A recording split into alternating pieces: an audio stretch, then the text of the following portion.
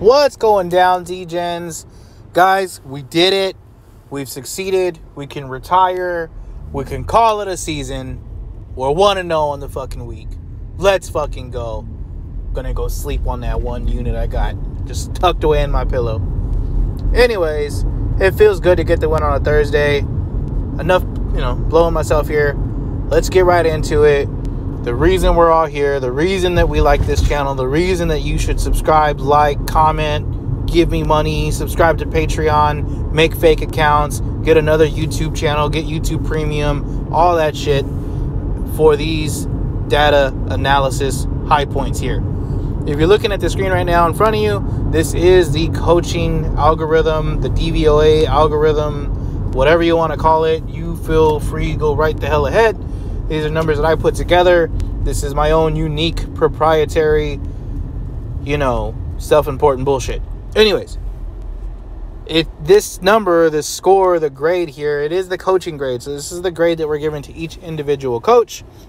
The expected points that we should see or expect to see from the coaching that we're putting, that's being put on the field, what we've seen the first 4 games. I do update this every single week. I will try my best to show this every single week. If I am a jackass and I slack off and I forget to, please hit me up. Let me know, hey, idiot, you forgot to show us the algorithm. Let's see what the numbers say, because we don't want to listen to your idiot ass. And that's fine. I get it.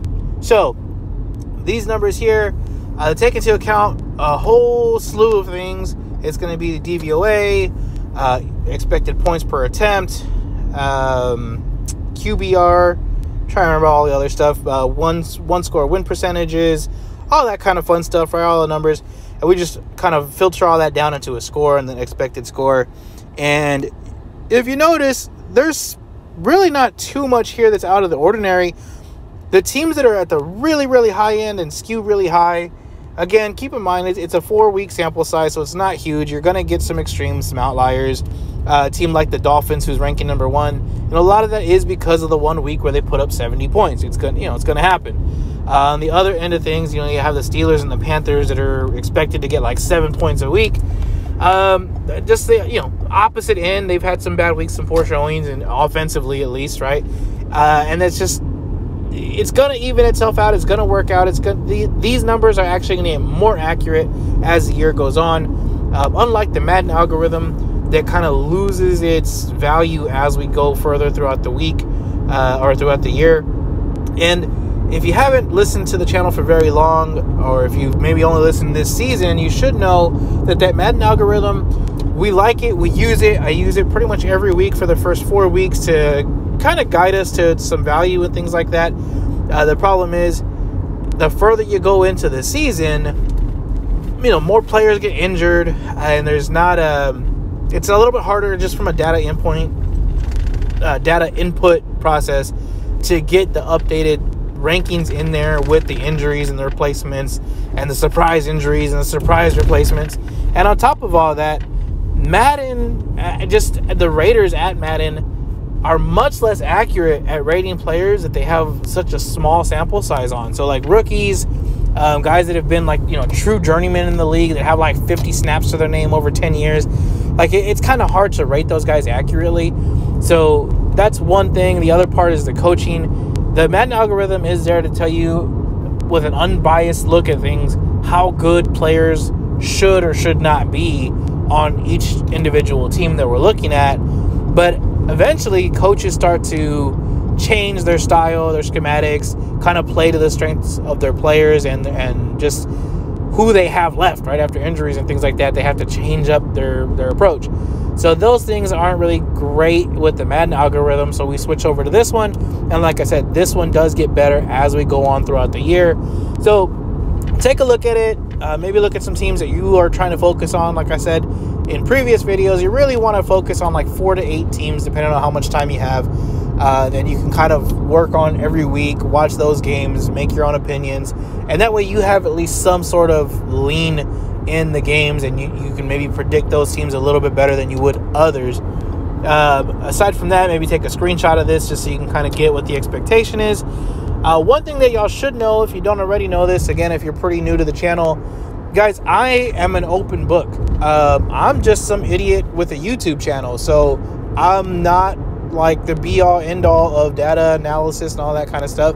So if you want this chart, if you want this spreadsheet, I'm not hiding it from you. Let me know. You don't have to subscribe to a Patreon. You don't have to pay me. Just hit me up in the comments. Find me on Twitter or Facebook or whatever. It's pretty much always at AG Sports or AG_Sports 21 on Twitter or X or whatever you want to call it. Let me know you want it. You can DM me. You know, if you don't want to show everybody your email or whatever, littledingus@yahoo.com or whatever the hell you're using, and I'll send it to you. It's not a problem. I'll send it to you. You can play with it, put your own numbers in there, do whatever the hell you want to it. Absolutely free. If you don't like it, you can say fuck you and throw it away. Who cares? So that's the first thing I wanted to show you. Secondly, just to kind of give you a little bit of a glimpse of what goes into this thing. So these are the actual points that were scored in week 4, the margin that we were off or on with each individual score, the one score win percentages, your DVOAs. Like I said, this is pretty much everything that goes in there. Success rate, QBR stuff, strength of schedule. These are all things that get accounted for in that coaching grade. So the coaching grade I'm giving is just a simple way to take all of that, filter it down, and not have to look at 20 different websites. So that's number one. Oh, sorry. Before I get off this point, this is what we'll be using moving forward, like I keep alluding to. But more importantly, if you get this spreadsheet or if you take a screenshot at it, look at it, because you'll have kind of an advance notice on matchups for next week. It may be not immediately up to date because of the, obviously Sunday night, I'm not going to be doing all 32 teams. The DVOA stuff doesn't even come out Sunday night. So it'll be a little bit behind, but you'll have at least some sort of advance notice and expectation for each individual team and matchup before you get to the next week. And for the most part, before a lot of the lines are going to drop. So that's always good. One other thing I wanted to show you is this totals by week, by year. So I just made it into a graph. I feel like that's a little bit easier for you to look at instead of me going through a bunch of numbers. So there's 2019, 2020, 2022, and 2023.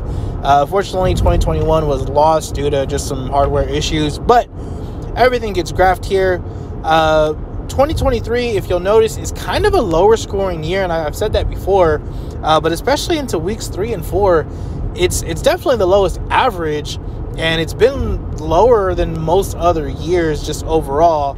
And for week 5, you'll notice that 2 out of the 3 other years see a dip in week 5. Even 2020, which was notoriously a very high scoring year, saw a dip in week 5 in scoring. Now, any rationale or conclusion I give you to that would just be me kind of hypothesizing. Whether it's right or wrong, I couldn't tell you until we see week 5, but I can tell you that this is the trend line. We're seeing, just lower scoring in week 5. So maybe some of that is because there's bye weeks or whatever. But anyways, let's not get into me going down a rabbit hole. Just know that if you're looking at these games and you haven't kind of picked a video or picked any plays yet, you may want to stay away from overs. And if you're playing any sort of like fantasy players or anything like that, or daily fantasy especially, you may want to pick the 1 or 2 games you think is really going to go over, they're really going to hit, and kind of focus your players around that. Because, again, just the expectation from me and from the analysis is that this week should be a little bit of a down week in scoring, probably an average lower than 44 points per game. So take that and do with it what you like. There are 2 plays that are up. Like I said, we are 1-0. The over was with Washington and the Bears. And that pretty much went according to plan. Again, both defenses sucked ass. As far as the winner, I didn't really give a shit. And it was kind of hard to say ahead of time. I thought Washington was going to win, but I knew that with the defenses that were out there, it was going to be sort of anybody's game. That's why I didn't want to play the side. So we get the over with the 1-0. The other 2 plays, though, one of them goes hand in hand with this trend line here, which is the Atlanta versus Houston game at under 41.5. So these trend lines just make me feel a little bit better about that. The other game is San Francisco versus the Cowboys, and we got San Francisco minus 3.5. And if you look at this here, San Francisco is the second best team offensively, at least according to all of the ratings that we're taking into account here. And the Cowboys are more like an average team, maybe just a slightly above average team offensively. So again, just kind of another little piece of information that I'm looking to back up my pick here. But I did have one other play that I wanted to bring into this here. Now, usually I give you guys a teaser. If you didn't listen to the last video, I'm 0-3 with teasers for the last 2 weeks. So I'm staying off of teasers this week. I will tell you, I am monitoring a teaser. And if I do, if I did put something on, it's very, very small, more just for tracking purposes than anything. And it was the Texans up to +8, combined with, I believe it was the Packers +7. The Rams +10.5 is what it was. So Texans +8 and the Rams +10.5. Those lines have also moved already, but those are really just more, again, for tracking purposes. I would not really want you to follow that. That's just because the algorithm's saying to do so, and if it hits, then great, we can kind of work on that next week. If not, it's fine, you didn't lose anything. But what I do want to use in lieu of that is actually a Moneyline Parlay. So it's going to be the Chiefs to just outright win against the Vikings. That game is another game that I would expect to get the under with. I think it's under 52.5. It was under 53 in some spots, but I'm looking at the under in that game. The Vikings are something like 3-1 to the under. The Chiefs have not really had a great offensive output, except for that Bears game, which, again, as I just mentioned, the Bears kind of let everybody do what they want. So look at the under on that game, but more importantly, looking at the Chiefs to just outright win that game. The Chiefs have a hard time covering numbers, bigger numbers especially. The Vikings have a hard time winning games, as evidenced by their 1-3 record. I don't think you're going to see them cover a whole lot of, or win a whole lot of one-possession games. Just kind of the regression from last year has already started to hit. And while they may win some, I don't think it's going to be this one. If anything, I think the Vikings maybe get down a little bit bigger early on and then kind of get the backdoor cover to close out the game. But give me the Chiefs to just outright win this. According to the expectations here, we should expect the Chiefs to score. It says 29.6. I'm going to say let's round that down by about a half a deviation, which would be about 3.5 points. So that brings us down to about 26 points or so. That's about what I'm expecting from that Chiefs game. And the reason I'm rounding it down just a half a deviation is because there was the one game that they really stood out with the Bears, and that's not going to be the same case here. So we're going to knock it down just a little bit. As far as the Vikings are concerned, they are expected to get about 22 points. So it'll be about 26-22, which would give us the 48 and the under. But it also is about a 4-point differential, which is pretty much in line with what we're getting as far as lines are concerned. It was at 4.5. Now it's down to about 3.5. So right around that 4 number. Either way, I see the Chiefs winning this game. So give me them as one leg. I wouldn't want you to do that by itself because I want to say like -195. And I don't like to do anything over -135 at the very highest. So for the second leg of this, give me the Ravens to beat the Steelers. Now, the Ravens, if you're looking down the list here, they are number 15 going by the left-hand side, which means they're the 14th ranked team. And they are expected to get about 24 points. I wouldn't really touch that. I'm not going to round that or change that at all because there's not really any crazy outliers with that Ravens game, or with the Ravens 4 games, I should say. So about 24 points is what we should expect from them. Yet the Steelers are way at the very bottom. According to this, their expected score is about 7 points. The Ravens have a great defense, actually the third ranked defense in the NFL right now, behind only the Browns and the Cowboys. The Steelers, and anything that's below 14, if you look at the very top of column D, it'll say minimum 14. That is because, again, 21 is the average output that we should see from NFL offenses. For teams that are not good or less than average, typically we're going to go down 1 standard deviation, which is 7 points, which would give us 14. So anything that's below 7, we're going to expect that team to score 14 points. Now, obviously, they're not going to always do that. Some teams, like last week, only scored 3 points, scored 13 points. Sometimes they're not going to get to that, but 14 is where we want to look at and what we want to expect just from a math standpoint. So we're expecting a score of about 24-14 in this game, which actually gives us 38, which is actually the over-under for that game. Wow, amazing. Coincidence on how that works, right? Just kind of a little insight behind the Vegas lines makers. But 24-14 gives us a pretty resounding win for the Ravens. Now, the only reason I'm not taking the Ravens straight up is because, one, we've lost the value in that line.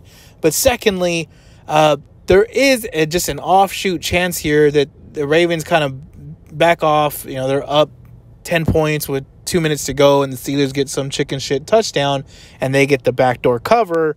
So we're trying to avoid that. Also, though, the money line with the Ravens is something like minus 222 or something like that. So take both of these together, parlay the money lines, and it's going to get you a plus 122 to 125, depending on your book. So you're going to get plus money to take the Chiefs and the Ravens to beat two teams that are inferior to them, according to all the statistics, including my coaching algorithm. So that's the extra pick I wanted to give you. That's the details I wanted to give you, the insight, the charts, all that kind of stuff. And like I said, guys, this is all free info. Don't be scared. I won't bite unless you want me to. Just let me know. I'll send you the info, send you the data, show you how to play with it, how to rub it, whatever you want to do to it. That's fine. Anyways, that's it for today, guys. Hope you will follow me in taking that Moneyline Parlay. Not very often that I do that, but this did seem like a good week for it, especially according to the expectations. Y'all have a great week. See y'all soon. Good luck.